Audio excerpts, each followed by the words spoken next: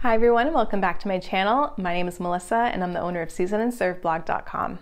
So seed starting season is upon us, and today we are getting into the second seed haul of 2022, but today we will be talking about all of the different vegetables that I will be planting in my garden this year. And just like in my flower seed haul video for 2022, I have most of my seeds here with me today, but there are some varieties that I am still waiting on to come into stock or I'm waiting to order. So again, I will put the photos up on the screen for you guys just so that you can see what each plant looks like. And again, I'd like to remind you guys that this year I am working with West Coast Seeds as a brand ambassador, and I have included affiliate links to all of the different varieties of seeds and plants that I'm growing this year. And if you click on these affiliate links and you make a purchase, I will receive a small commission from that purchase at no cost to you. So if you do enjoy these seed videos and my gardening videos, this is a very great way to support me, and my small channel is very exciting and a great way to support me as a YouTube creator. Okay, and with all that said, let's get into talking about the seeds, and I will be starting with more spring seeds first, and then we'll move towards the summer seeds and fall seeds at the end. I probably won't talk as much about each of these seeds as I did in my flower seed haul video for 2022, just because there's so many. So I'm just gonna run through the categories, tell you the varieties, and a little bit about why I wanna grow these vegetables in my garden this year. So let's start. I'm so excited. Okay, so we are starting off with our spring seeds, and these are things like radishes, asparagus, carrots, stuff like that. So they are either things that you have to plant earlier in the spring, or they are just spring crops. So you're able to grow them and harvest them all within sort of that spring to early summer season. We're gonna start off with some radishes, and I'm gonna grow 3 varieties. I have 2 on me today. So the first one is the French breakfast radishes from West Coast Seeds, and the second is the Rito red radish. Now, French breakfast I think is just a gorgeous sort of staple to have in your garden. Even if you don't like radishes, I think just for decoration for spring, I think this is super gorgeous. And then the Rito red is stunning. I grew this a few years ago and they turned out to be very peppery, although I think I left them in the garden for a little bit too long, but just that stunning bright pink color, I can't, like, it's gorgeous. So these are the 2 varieties that I have with me today. I'm also going to be growing, what's the other one? Should I just get the book? Oh, I have 2 books.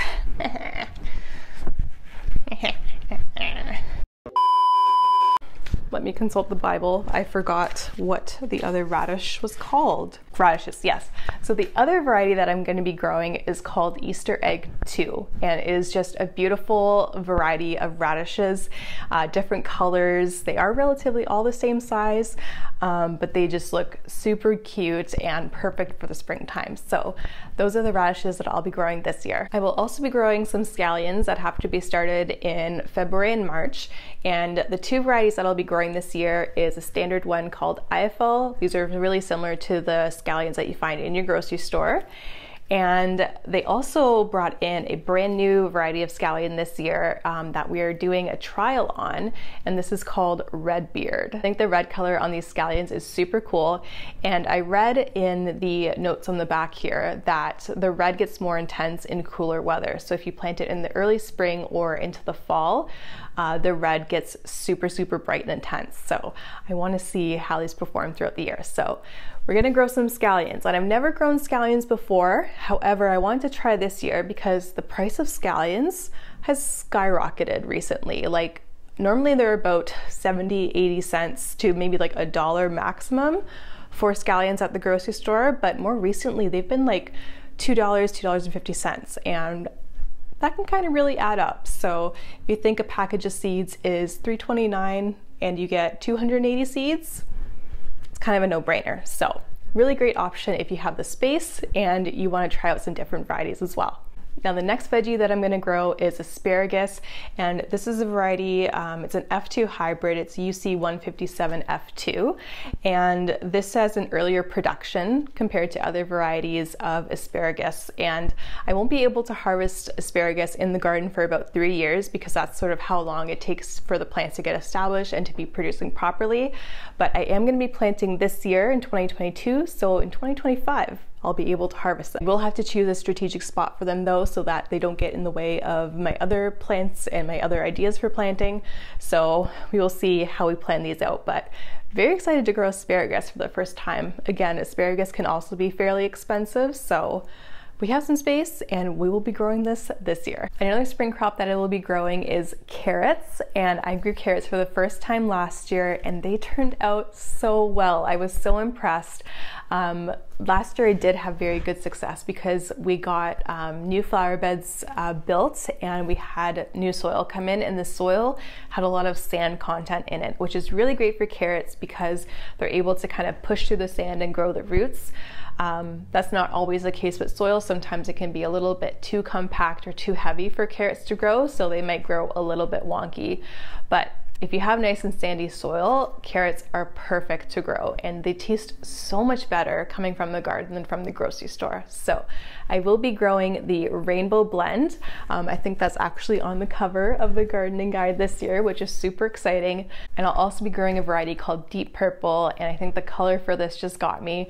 I grew the same carrot, but from Bessie's last year. It was the same variety, the deep purple, and they were amazing. And they had like a little bit of orange tinge in the middle. So if you grow them in the fall, that is a very good Halloween inspired ingredient. So very exciting, and I can't wait to have carrots from the garden this year. Next up for some spring crops, I'll be growing things like peas, beans, green veggies, stuff like that. So I have a whole bunch of stuff, so I'm gonna try and hold them up one by one here.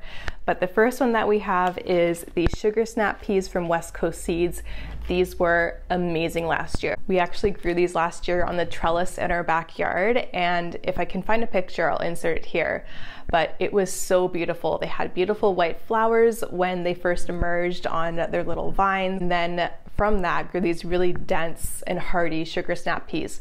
They were so good, so sweet, and every time I walked through the trellis, I would grab a couple and eat them off.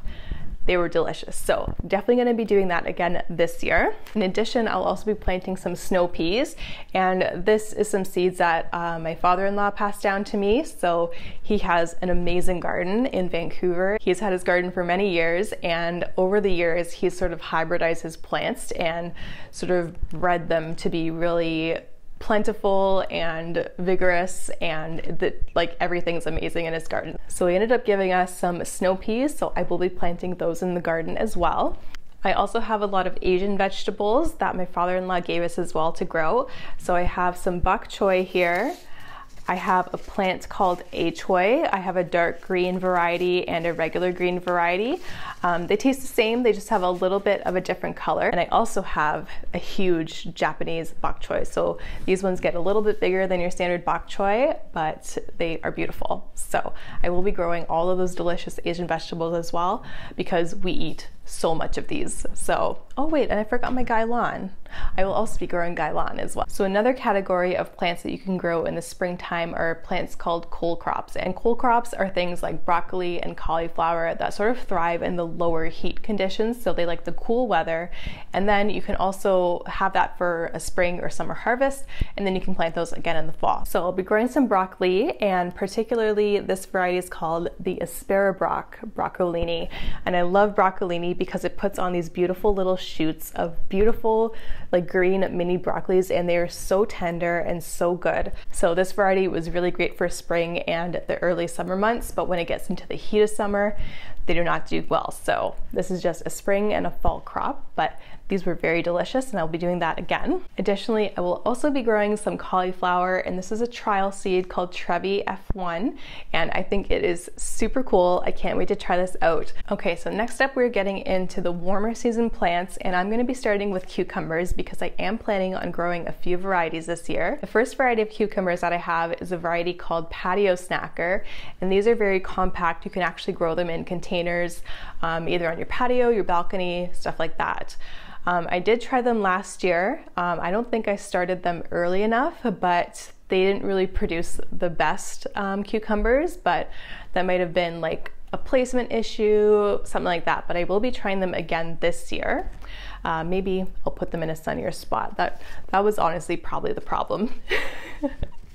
I will also be trying out another variety. It's called Piccolino, and these are apparently very productive. They are mini English cucumbers, and I think that is going to be super fun. So I'm going to be trying out the Piccolino variety as well. So another summer crop that I will be growing is beans, and I have this package of beans from my father-in-law, and these are some runner beans. So they are sort of a mixed variety, and I actually want to open this up and show you guys how beautiful these beans are because they're gorgeous. So these are the beans. I'm trying to like not have my face in the shot here, but they are so cool. They are all so different and have really interesting patterns. So I get a nice little variety with these beans that I plant. So these are going in the garden again, obviously this year. And while I really enjoy those pole beans, you can't actually eat the husk or the outside of the bean because it is really fibrous and a little bit too tough, and you can just eat those little beans that come out of it. So I also want to add in some bush beans that are nice and tender that you can eat the entire bean as it grows. So I don't have them here with me today, but I am also planning on purchasing the Maxibel filet bean. They are sort of a French bean. They are stringless, which is very, very nice because nothing worse than eating beans and then you have that long stringy thing come out of it. Ugh. So Maxibel filet doesn't have that, so I will be growing that variety as well. Okay, so the next category of crops that I will be growing this year is probably my favorite, and that is tomatoes. So the first variety of tomatoes that I'm going to be growing is called San Marzano Lampandina 2, and I grew these last year. This is a Roma tomato. They are indeterminate, and these tomatoes grew taller than me. I had to buy like extra big 6-foot stakes to actually stake them up. That is how well they grew for me. Tomato sauce from these is absolutely delicious. So if you're looking for San Marzanos, I highly recommend this variety.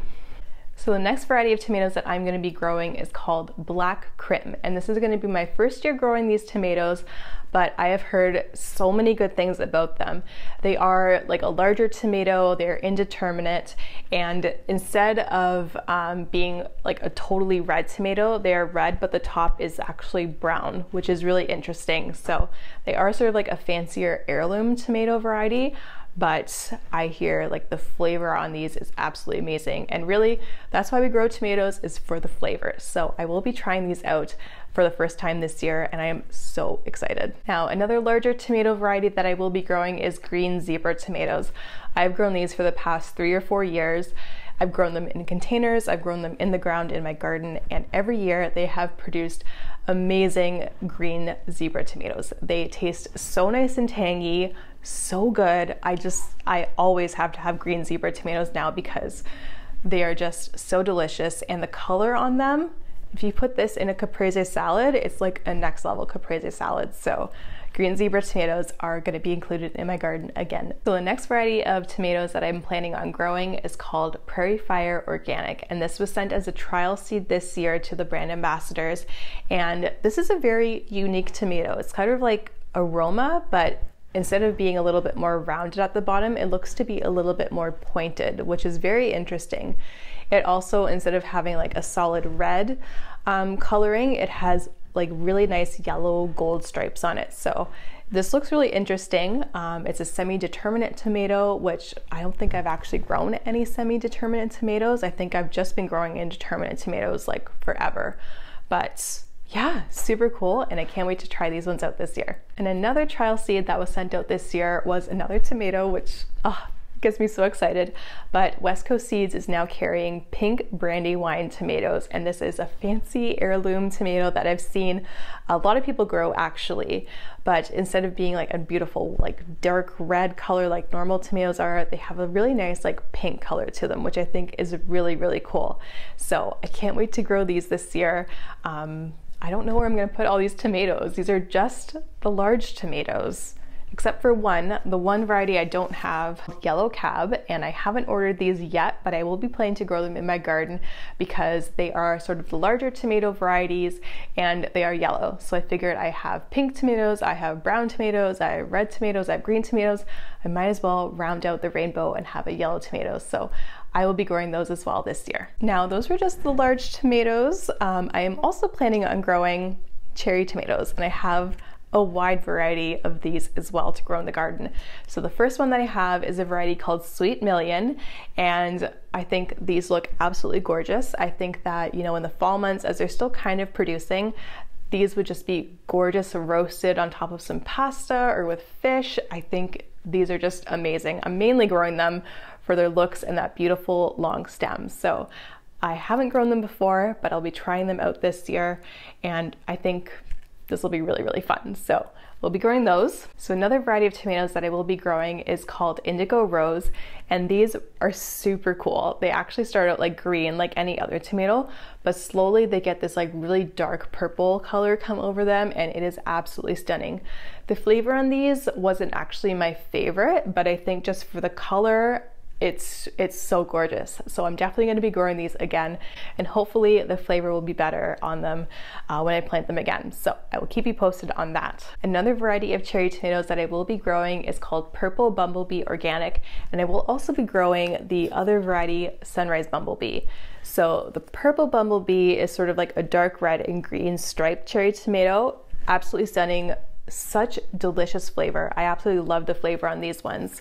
And then the Sunrise Bumblebee is sort of the same thing. However, it is red stripes with yellow flesh, and these were absolutely stunning. They were a little bit more tart, I would say, compared to the Purple Bumblebee, but they were beautiful. So I'm definitely going to be growing those again this year.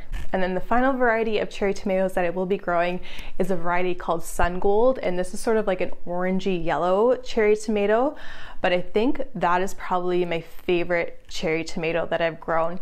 It was so sweet. It was like eating like tomato candy. It was kind of crazy. I had 3 Sun Golds last year, and I'm pretty sure that I ate probably like a pound off of each of those plants. Like, they were delicious. I barely had any left over for cooking because we ate them all. So those were a huge success, and I will be growing those again this year. So that is it for the tomatoes, and with just those alone, that would probably actually fill up my garden if I planted multiple sets of each of them, but holy moly, I'm gonna have to very strategically plan where I'm gonna place my tomatoes this year. I know they love their sun, I know they love their water, so we will see. We will see, but I will, mark my words, make sure that we get all these different varieties planted this year. So yay for tomatoes. Next up, we have something that's probably just as exciting as tomatoes, and that is peppers. And I have some crazy varieties that I'm gonna be growing this year. I think I'm gonna work my way from mildest to hottest, so you can see sort of like the range of peppers that I will be growing. So first up, I have a variety called Purple Beauty. I grew these in my greenhouse last year, and I actually didn't have the best success with them. I think just like the watering was very inconsistent in the greenhouse because we don't have any irrigation set up in there. So I think I'm gonna take a chance this year and actually plant them outside in the hottest part of my garden and see how they do. So I'll be trying out these again. I'll also be trying out another variety of bell pepper called California Wonder, and those are sort of just like the standard bell peppers that you buy in the grocery store. So next up on the heat scale is jalapenos. Jalapenos are standard. We always grow them in our garden just because they're so easy and they just love it. They love our greenhouse, they love our garden. Anywhere I plant these, they will be very successful, especially this variety from West Coast Seeds. It is amazing. I don't know what happens, but these, when I grow them, they're almost like serranos. That's how hot they are. So we'll be doing those again this year because they are just amazing. Next up is a variety of peppers called Phileas Blue, and these are just super cool. When I actually started growing these about 2 years ago, I just started growing them for the looks because they just look super cool, but they are actually fairly spicy. I would say they're on par with the jalapeno, not that much spicier than that, but as they ripen, they get a lot spicier. So they actually start out growing as this purple color, which is absolutely stunning. But in the fall, as the plant dies back, the peppers, if you have any left on them, they start to turn orange and then they'll go a bright red. So I think this pepper plant is really great to grow for food, but also ornamental purposes as well. Especially when it dies back in the fall, you have the purple and orange. It is absolutely perfect to add to bouquets for Halloween. I think that is like the coolest thing ever. So I'll be growing the Phileas Blue again this year. Okay, so the next variety of peppers that we're gonna be growing is some red habaneros. And I grew these last year in the greenhouse, and they basically blew my head off. They were so spicy, but that is what I love. I love having spicy peppers, and the red habaneros have such an amazing flavor to them. It's unlike jalapenos, unlike serranos, unlike any other pepper. Habaneros are so good. So I ended up cooking these. I made some jerk chicken last year. I also cut them up and salted them and preserved them just in like a mason jar in the fridge. They are very good. And then the hottest pepper that I will be growing is the ghost chili. And I know I said like the habaneros were hot, but I am a glutton for punishment. I love spicy food. I love just heat in general, like flavor heat, not like the actual heat outside, but I'm gonna be trying to grow the ghost chili pepper in my greenhouse this year, and I'm a little bit scared. I am honestly very intimidated by this. It is over 1 million Scoville units, so we're not messing around with the ghost chili pepper. But I think it'll be really fun, and I want to see how hot they are. I don't think I've ever tasted like a fresh ghost chili pepper, so we'll see. We'll see how that turns out. We might have to do like a pepper tasting, a pepper challenge. I think that'll be super fun. So yeah, we're trying these this year, and hopefully I don't die. Now, another pepper that I will be growing, I don't think this is hotter than a ghost chili, but I've never grown this. I haven't even heard of this variety before. It's called a Piccolino pepper, and West Coast Seeds sent this out as a trial this year. I had to look up the Piccolino Red online because I've never heard of this pepper before, but they're from Brazil, and Piccolino Red means little beak, which is super cool. I guess it makes sense because it has like the pointed end to it. They can be enjoyed raw or cooked, but they are ideal for pickling. I feel like I might have had these pickled. I feel like I might have had these before. So, we'll see. I'll try pickling them. That sounds really cool, and I'll try eating them raw, but yeah, those should be really fun. They're just over 1 inch long in length, so that's pretty cool. Can't wait to try these ones out. Okay, moving along here to the next category. Another summer crop that I will be growing is eggplants.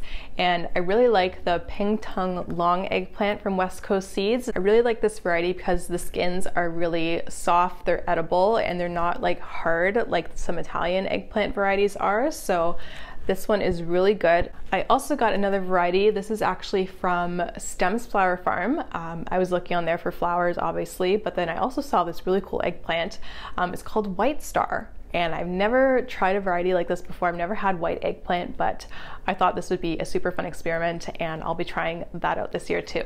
Now we're getting into some summer squashes, and this is the last like summer sort of category, I would say. The rest of it is sort of fall plants, but first summer squash variety we have is actually from Vessi Seeds. It is the Summer Squash Sunburst variety, and I grew 4 plants of this last year, and honestly, I was drowning in these. You only need like 1 plant of these, maybe two plants, but they're patty pan squash. They were super good. I really enjoyed eating them when they were around like the golf bowl sort of size, but if I left them, they actually grew to be about like that big around, but they were a little bit tougher. So I really enjoyed eating them when they were on the smaller side. So I will be doing that again this year. And I know West Coast Seeds also carries a variety of squash, just like this patty pan squash. I think theirs is a mix with like yellow and green ones. So when I run out of these, I'll definitely try out the West Coast Seeds ones after that. Another summer squash that I will be growing is called Raven Zucchini. This is just like a standard green zucchini from West Coast Seeds, and I had really great luck with this last year, so that'll be happening again. Another variety of summer squash that I will be growing is called Goldie from West Coast Seeds, and this is just a yellow standard zucchini variety. I really like yellow zucchini. It's just something like a little bit more special compared to green zucchini, which you can get basically like all year sort of in grocery stores nowadays. So I want to try growing the yellow zucchini this year.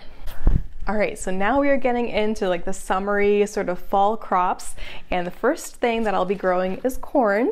I haven't grown corn from seed before successfully. I have tried, but they didn't actually sprout. I think the corn kernels sort of got a little bit too much water and dampened off before they actually grew. So I will be trying again. This is the Golden Jubilee corn from West Coast Seeds. We did end up growing corn last year, but I bought them already pre-started from a garden center here in Victoria, and the corn was so good. I actually cut a bunch off the cob and froze it, and we still have corn frozen in our freezer from the summer. So super cool, and I love how it looks in the fall. Just gorgeous. All the fall vibes with the corn. Speaking of fall vibes, we are now into our winter squash varieties, and this gets me so excited. Any pumpkins, any winter squash, I'm just like, I'm all for it. So the first variety is a butternut squash called Early Butternut, and this was actually shipped to me accidentally, which is fine, we're all good with that.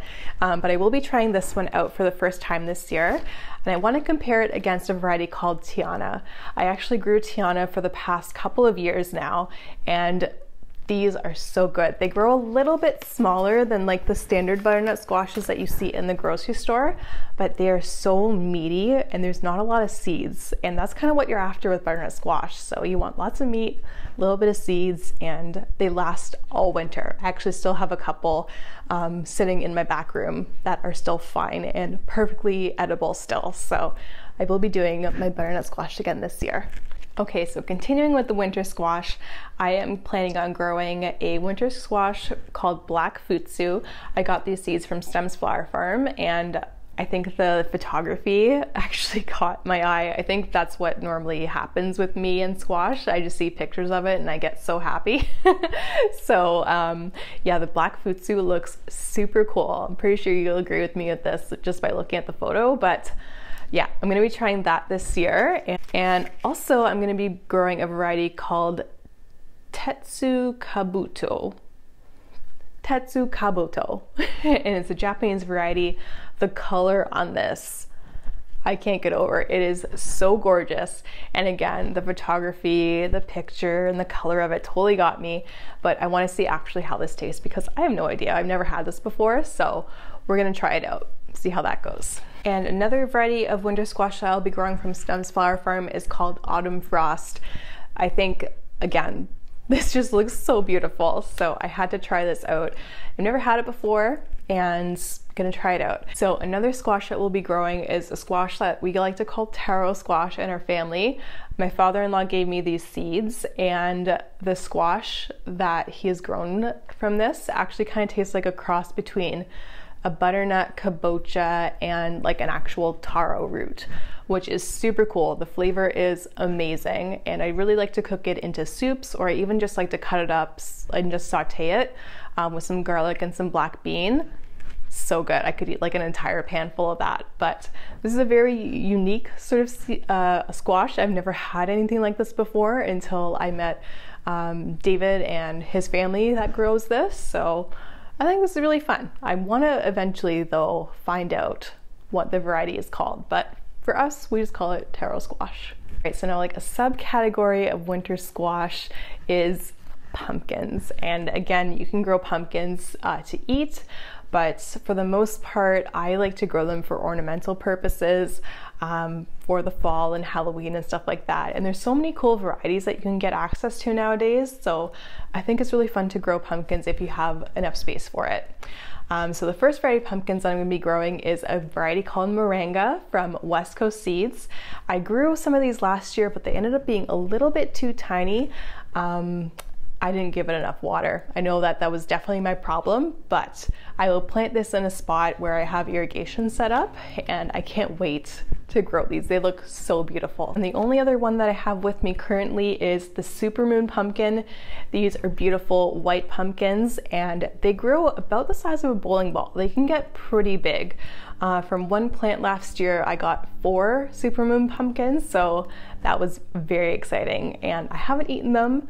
I just use them as decorations, and then I just compost them at the end of the season. But maybe this year I'll try eating it. So another variety of pumpkin that I will be growing is called Howden, and I actually saved some seeds from the Howden pumpkin that we grew last year. I just don't know where they are. I think I know where they are, I just have to find it. But our Howden pumpkin we actually got from a garden center, and we grew it in our garden. It only grew 1 pumpkin, but the pumpkin was 22 pounds. Like, it was huge. It was bigger than our cat Pearl. So I definitely want to try that again. It grew really great in our backyard that's hooked up to irrigation. So I think I'm going to do that again this year.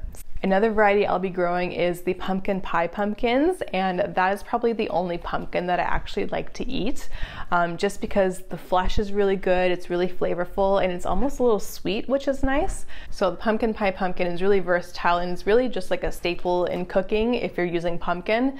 So that is the pumpkin you use to make pumpkin pie, pumpkin tarts, stuff like that. So very good in pies, also very good roasted. So I'll be doing the pumpkin pie pumpkins for culinary and edible purposes this year. And the final pumpkin that I will be growing is an ornamental pumpkin called Jack Be Little. Those are the little tiny pumpkins that you find in the grocery store around Thanksgiving and Halloween. And I just think they are so cute, and I want to grow them in my garden this year. I feel like it won't take up as much space as like a larger pumpkin, but we will see. Those pumpkin vines can get fairly long. So we will be trying those out this year as well. So that is a wrap. Those are all the seeds that I'm going to be planting this year in 2022. I admit that this is a lot of different things to be growing in the garden, and I do have a lot, but over the years that I've been gardening, I've kind of learned that instead of growing, a lot of one thing, it is really nice to grow a variety of different plants, and maybe not doing, 3 or 4 of each sort of plant. Maybe do 1 or 2 so you have a really great variety of things growing in your garden from spring to summer to fall. So after this video, I think I'm going to do a little bit of garden planning, and I will show you that in probably one of my next YouTube videos. So that being said, if you enjoyed today's video, please hit the like button down below, and also hit that red subscribe button so that you can see more garden videos, how I plan my garden, how I plant it up this year, and how I take care of it throughout the spring, summer, and fall seasons. So if you're interested in any of the seeds or the plants that I talked about today and want to grow them this year in your garden, you will find everything linked in the description box below. And again, those are affiliate links, so if you enjoyed the video and you want to show your support for me and my channel, please purchase that through those affiliate links. I would really appreciate it. Thank you so much for watching today's video, and I will see you in the next one. Bye!